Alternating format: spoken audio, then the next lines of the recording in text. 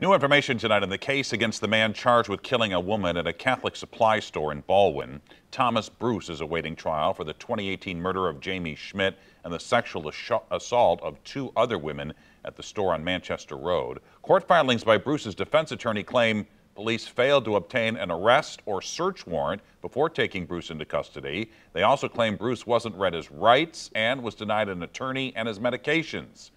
They are seeking to have Bruce's statements and all evidence seized from his home and vehicles be thrown out of court. Missouri American Water is